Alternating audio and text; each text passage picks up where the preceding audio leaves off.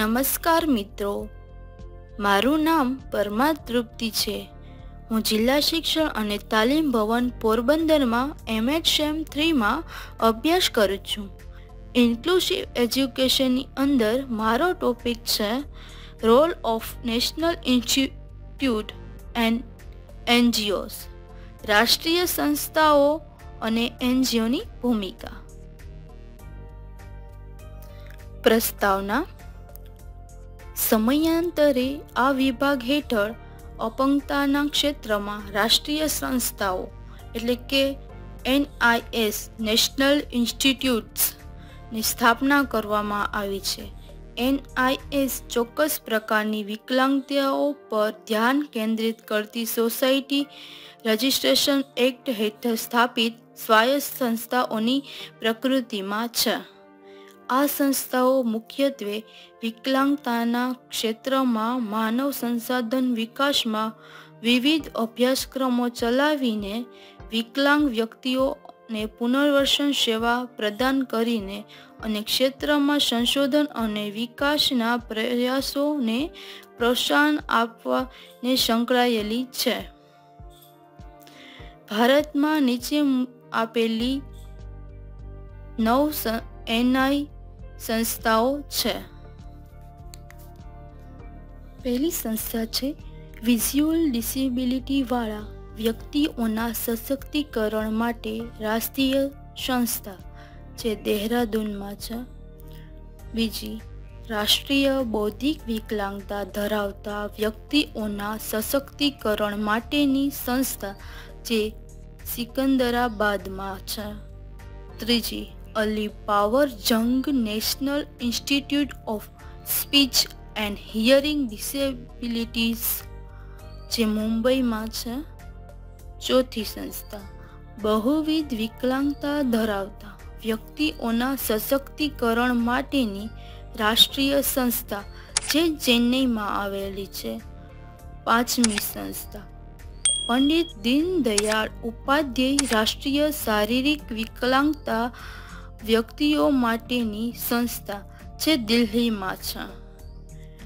છઠ્ઠી સંસ્થા, સ્વામી વિવેકાનંદ રાષ્ટ્રીય પુનર્વસન તાલીમ અને સંશોધન સંસ્થા, જે કટકમાં આવેલી છે। સાતમી સંસ્થા, Indian sign language research and training centre. આઠમી સંસ્થા, નેશનલ ઇન્સ્ટિટ્યૂટ ફોર લોક મોટર ડિસેબિલિટીઝ, જે કોલકાતામાં આવેલી છે। અને લાસ્ટ 9, રાષ્ટ્રીય માનસિક આરોગ્ય અને પુનર્વસન સંસ્થા, નવી દિલ્હીમાં આવેલી છે। આ સંસ્થાઓમાંથી આપણે થોડીક સંસ્થાઓનો વિગતવાર પરિચય મેળવીએ। વિઝ્યુઅલ ડિસેબિલિટીઝ વાળા વ્યક્તિઓના સશક્તિકરણ માટે રાષ્ટ્રીય સંસ્થા, જેને ટૂંકમાં NIEPUD તરીકે પણ ઓળખવામાં આવે છે, જે દહેરાદૂનમાં આવેલી છે। આ સંસ્થાની લાક્ષણિકતાઓ જોઈએ તો પહેલી છે ધોરણ 12 સુધી દ્રષ્ટિહીન માટે નિવાસી શાળા, સેન્ટ્રલ બ્રેન પ્રેસ, જે શાળા અને કોલેજ શિક્ષણ માટે બ્રેન સાહિત્યનું સૌથી મોટું પ્રેસ છે।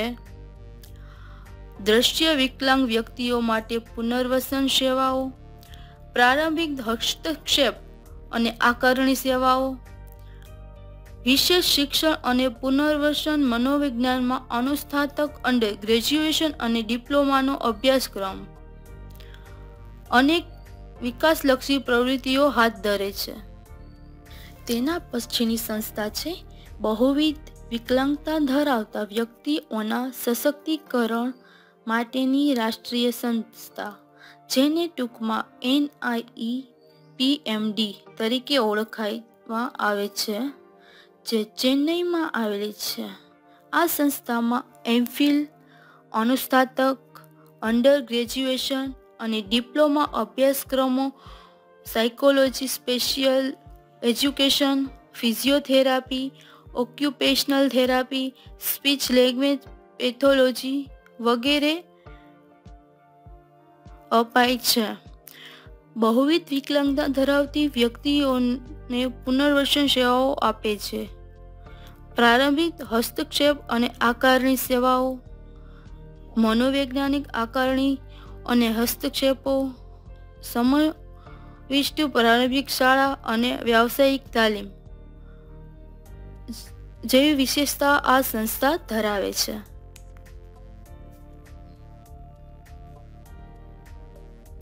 ત્યાર પછીની સંસ્થા જોઈએ તો પંડિત દીનદયાળ ઉપાધ્યાય રાષ્ટ્રીય શારીરિક વિકલાંગ વ્યક્તિઓ માટેની સંસ્થા, જે PDUNIPPD તરીકે પણ ઓળખાય છે અને હાલમાં તે દિલ્હીમાં સ્થિત છે. આ સંસ્થામાં લોકમોટર વિકલાંગતા ધરાવતી વ્યક્તિઓનો વ્યાપક પુનર્વસન સેવાઓ તથા પ્રોસ્પેસ્ટિક્સ અને ઓર્થોટિક્સ, ફિઝિયોથેરાપી, વ્યાવસાયિક ઉપચાર, વ્યાવસાયિક અને મનોવૈજ્ઞાનિક પરામર્શ સેવાઓ વગેરે અપાય છે તથા વિશેષ ક્લિનિક સેવાઓ તેમજ પ્રોસ્પેસ્ટિક્સ અને ઓર્થોટિક્સ, ફિઝિયોથેરાપી અને થેરાપીમાં અનુસ્નાતક અને ગ્રેજ્યુએશન અભ્યાસક્રમો આવે છે. એ આ સંસ્થાની વિશેષતાઓ છે. ત્યારબાદની સંસ્થા છે સ્વામી વિવેકાનંદ રાષ્ટ્રીય પુનર્વસન તાલીમ અને સંશોધન સંસ્થા, જે SVNIRTAR તરીકે ઓળખાય છે, જે અત્યારે કટકમાં આવેલી છે. આ સંસ્થામાં લોકમોટર ડિસેબિલિટી વાળા લોકો માટે વ્યાપક પુનર્વસન સેવાઓ, પ્રોસ્પેસ્ટિક્સ અને ઓર્થોટિક્સ, ફિઝિયોથેરાપી, ઓક્યુપેશનલ થેરાપી અને વ્યાવસાયિક સેવાઓ, 100% પથારીવાળી હોસ્પિટલ અને સેરેબ્રલ પ્લાસી ક્લિનિક, રેડિયોલોજીકલ અને પેથોલોજીકલ તપાસ એકમો વગેરે જેવી સુવિધાઓ આપવામાં આવેલી છે. ત્યાર પછીની સંસ્થા ભારતીય સાંકેતિક ભાષા સંશોધન અને તાલીમ કેન્દ્ર, નવી દિલ્હીમાં અત્યારે સ્થિત છે. આ સંસ્થામાં ભારતીય સાંકેતિક ભાષામાં ઉપયોગ કરવા, શીખવવા અને સંશોધન કરવા માટે પ્રશિક્ષિત કુશળતા, ભારતીય સાઇન લેંગ્વેજ ઇન્ટરપ્રિટેશન માં ડિપ્લોમા કોર્સ અને ડિપ્લોમામાં in teaching Indian sign language. ત્યારબાદ ભારતીય સાંકેતિક ભાષા 1000 શબ્દોનો સારી રીતે સંશોધિત શબ્દકોશ વિકસિત થયો છે. આ સંસ્થામાંથી ધોરણ 1 થી 12ના અભ્યાસક્રમ પુસ્તકો અને સામગ્રીને સાંકેતિક ભાષામાં રૂપાંતરિત કરવા માટે NCERT સાથે MOU પર હસ્તાક્ષર આ સંસ્થાએ કર્યા છે. ઓડિયો વિઝ્યુઅલ અને સોશિયલ મીડિયામાં સુલભ ભારતીય સાંકેતિક ભાષાનો પ્રચાર આ સંસ્થા દ્વારા થયો છે. આ બધી આ સંસ્થાના વિશેષતાઓ છે. તો આપણે ભારતમાં રહેલી NIS વિશે જાણકારી મેળવી. હવે આપણે ભારતમાં કાર્ય કરતી NGO કેટલી છે એના વિશે જાણકારી મેળવશો. સમાવેશી શિક્ષણમાં NGOની ભૂમિકા. NGOનો અર્થ. NGOને અંગ્રેજીમાં નોન ગવર્મેન્ટ ઓર્ગેનાઇઝેશન કહેવાય છે. નામ પરથી આપણે જાણી શકાય કે આ એક એવું સંગઠન છે જેમાં સરકારની કોઈ ભૂમિકા નથી. આ એક ગેરસરકારી સંગઠન છે જે સમાજના ધનિક લોકો દ્વારા ગરીબ અથવા જરૂરિયાતમંદ લોકોની મદદ NGO દ્વારા કરવામાં આવે છે. NGOનું મુખ્ય કાર્ય, તેમનો મુખ્ય હેતુ સમાજ કલ્યાણનો છે. સમાજના બેસહારા લોકોને તેમને મદદ કરવી, જેમ કે વિધવા સહાય, આવાસ, વધુને વધુ બાળકોને શિક્ષણ સાથે જોડવા, નિઃશુલ્ક શિક્ષણ આપવું, સ્વચ્છતા, પાણીની સુવિધા, અન્ન ક્ષેત્રો વગેરે જેવી સંસ્થાના કોઈ પણ ફાયદા વગર માત્ર મદદ કરે છે. આ કોઈ એક વ્યક્તિ ન ચલાવી શકે, તે કોઈ એક સંગઠન દ્વારા ચલાવવામાં આવે છે. એનજીઓની સમાવેશી શિક્ષણમાં ભૂમિકા શું છે તે જોઈએ. ભારતનો સૌથી દૂરના અને સીમાંત વિસ્તારોમાં કાર્યક્રમ સાથે એનજીઓ એ સુનિશ્ચિત કરે છે કે શિક્ષણના અધિકારના કાયદાનો લાભ સૌથી વંચિત બાળકો સુધી પહોંચે. શિક્ષણનો ફેલાવો વધારવા માટેનું સૌથી મહત્વનું પાસું માતા પિતા અને સમુદાય વચ્ચે જાગૃતિ ફેલાવવાનું છે અને દરેક બાળકને શિક્ષણની જરૂર છે. તેથી આ કાયદા એ વંચિત બાળકો સુધી તથા વિકલાંગ બાળકો સુધી પહોંચાડવાનું કામ એનજીઓના સંગઠન દ્વારા કરવામાં આવે છે. આમ એનજીઓ એ વિકલાંગ બાળકોને સાધારણ બાળકો સાથે આગળ વધવાની તક આપી એનો ઉત્સાહ વધારી સમાજમાં તે સમાવેશ કરવાનું કાર્ય કરે છે. ભારતમાં શિક્ષણના પ્રચારને વેગ આપવા માટે એનજીઓની જરૂર શા માટે છે? ભારત ભૌગોલિક અને વસ્તી વિષયક દ્રષ્ટિએ વિશાળ દેશ હોવાથી એકલી સરકાર તમામ બાળકોના શિક્ષણ ક્ષેત્રમાં લાવી શકતી નથી. આજે પણ ભારતમાં 17.7 મિલિયન બાળકો શાળા બહાર છે. શાળાઓને જાળવણી દર હજુ પણ ખૂબ જ ઓછો છે અને મોટી સંસ્થામાં બાળકો જે વર્ગ પૂરો કરતા પહેલા જ છોડી દે છે. છોકરીઓને શિક્ષણની સ્થિતિ ખૂબ ખરાબ છે કારણ કે માનસિકતા એવી છે કે છોકરીઓને ભણાવી શકાતી નથી કેમ કે તેઓના લગ્ન થવાના છે. ભારતીય સમાજમાં એવા વિચારો પ્રવર્તે છે. આવા સંજોગોમાં શિક્ષણના લાભો સમાજના સૌથી નીચલા સ્તર સુધી પહોંચે તે સુનિશ્ચિત કરવા માટે નાગરિકો અને સમાજની ભૂમિકા વધુ મહત્વની બની જાય છે. આઝાદી પછી એનજીઓ દેશમાં હાલની શિક્ષણ વ્યવસ્થા અને નેટવર્કને મજબૂત કરવા માટે સખત મહેનત કરી રહ્યો છે જેથી વધુને વધુ બાળકો શાળાએ જવાની ત્યાં જ રહેવાની તક મળે. એનજીઓ વિશે સૌથી સારી બાબત એ છે કે તેઓ ગ્રાસરૂટ લેવલેથી કામ કરી રહી છે, જનતા સાથે જોડાય છે અને જીવનમાં આગળ વધવા માટે સારું શિક્ષણ મેળવવા મહત્વ પર જાગૃતિ ફેલાવે છે. આમ તમે પણ એક એનજીઓને ભારતના સૌથી વંચિત બાળકોને શિક્ષિત કરવા અને ડોનેશન ટેક્સનો લાભ મેળવવામાં મદદ કરી શકો છો. ભારતમાં શિક્ષણ હેતુ માટે એનજીઓ કેવી રીતે યોગદાન આપી રહી છે? એનજીઓ દ્વારા સર્વ શિક્ષા અભિયાન SSA ની યોજના હેઠળ સમાવેશ શિક્ષણમાં એનજીઓએ ખૂબ મહત્વનું યોગદાન આપ્યું છે. એનજીઓએ PWD અને તેમના પરિવારોની વધુ ભાગીદારને પ્રોત્સાહન આપ્યું છે જેના કારણે વિકલાંગને મુખ્ય પ્રવાહના સમાજમાંથી કેવી રીતે બાકાત અને અલગ પાડવામાં આવે છે તેના સમાજમાં વધારો થાય છે. પરિણામે અધિકાર આધારિત વધુ પ્રવૃત્તિ વિકસી છે. એનજીઓ ગ્રાઉન્ડ લેવલ પર અસર હાંસલ કરતા નાના સ્થળોએ કામ કરવાની વૃત્તિ ધરાવે છે.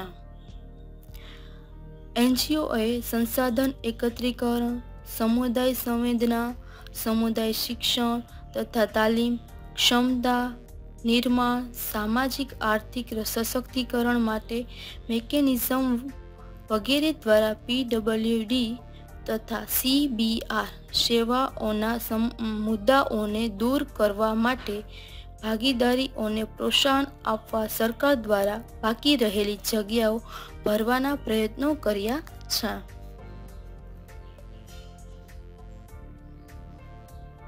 એનજીઓની મહત્વની ભૂમિકા નીચે મુજબ છે. સત્તાવાર સહાય અને સરકારને વિકલાંગ માટે સફળ અભિગમો અપનાવવા પ્રોત્સાહિત કરે છે. લોકોને તેમના અધિકારો વિશે શિક્ષિત અને સંવેદનશીલ બનાવે છે. જાહેર જરૂરિયાત માટે સત્તાવાર કાર્યક્રમ અનુરૂપ આયોજન કરે છે. સૌથી વધુ વંચિત બાળકોમાં ગુણવત્તાયુક્ત શિક્ષણના પ્રવેશને સુધારવા માટે બીજું મહત્વનું પાસું છે કે ભણાવવું એ એક મનોરંજન અનુભવ બનાવવો. બાળ શિક્ષણ NGO સેવ ધ ચિલ્ડ્રન શિક્ષકોને શિક્ષણ આપવા માટે તાલીમ આપે છે. NGO પુસ્તકાલય અને ઇન્ફ્રાસ્ટ્રક્ચરને યોગ્ય રીતે સેટ કરે છે, કમ્પ્યુટર અને અંગ્રેજી વર્ગો ચલાવે છે, વધારાની અભ્યાસક્રમ પ્રવૃત્તિઓ અને રમતગમતને પ્રોત્સાહન તથા સુવિધા આપે છે. SSA હેઠળ સમાવેશ શિક્ષણ સાથે સંકળાયેલી NGO એ વિશેષ જરૂરિયાતો ધરાવતા બાળકોને સહાય અને ઉપકરણો પૂરા પાડે છે. B.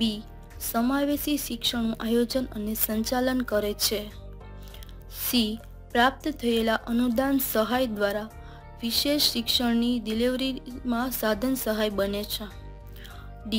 મુખ્ય પ્રવાહ અને વંચિત શાળાઓ વચ્ચે વધુ કડીઓ વિકસાવે છે. NGO children group and school management કમિટીની રચના કરવા માટે સ્થાનિક સમુદાય સાથે ભારે જોડાણ કરે છે. તેઓ તેમના સમુદાયમાં બાળકોના વિકાસની જવાબદારી લે છે તેની ખાતરી કરવા તેમની સાથે કામ કરે છે. મોટા પાયે નોંધણી ડ્રાઈવ હાથ ધરવામાં આવે છે, જેમાં શાળા બહાર અને નબળા બાળકોને પ્રવેશ આપવામાં આવે છે. વય મર્યાદા અનુસાર યોગ્ય વર્ગોમાં ફોર્મલ પરિચારિક શાળાઓમાં દાખલ કરવામાં આવે છે. કોલકાતા અને દિલ્હી જેવા મહાનગરોમાં મોટી સંખ્યામાં શહેરી ગરીબો રહે છે, જે ઝૂંપડપટ્ટી અથવા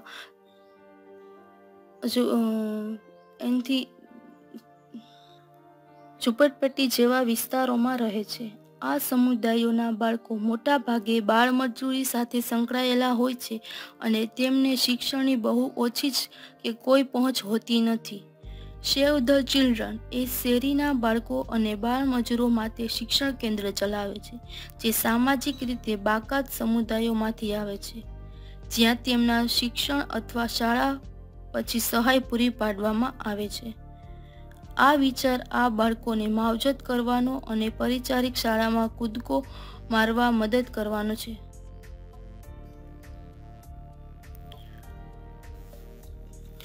શિક્ષણનો ફેલાવો વધારવા માટે સૌથી મહત્વનું પાસું માતા પિતા અને સમુદાયો વચ્ચે જાગૃતિ ફેલાવવાનું છે, અને દરેક બાળકને શિક્ષણની જરૂર છે એ સંદેશ દૂર દૂર સુધી ફેલાવવાની જરૂર છે. ગુણવત્તાયુક્ત શિક્ષણ મેળવવું એ તમામ બાળકોનો કાયદેસર અધિકાર છે, પછી ભલે તે સામાજિક કે આર્થિક પૃષ્ઠભૂમિમાંથી આવે. સેવ ધ ચિલ્ડ્રન સૌથી 50 સમુદાયો સાથે જોડાય છે, જ્યાં બાળકો બાળપણને ખેતરોમાં તથા કારખાનાઓમાં વિતાવતા અથવા શાળા છોડી દેવાના પણ ઘણા કિસ્સાઓ જોવા મળે છે, જેમાં NGO બાળકોને શાળામાં મોકલવાના મહત્વ પર માતા પિતા અને વડીલોને સલાહ આપે છે.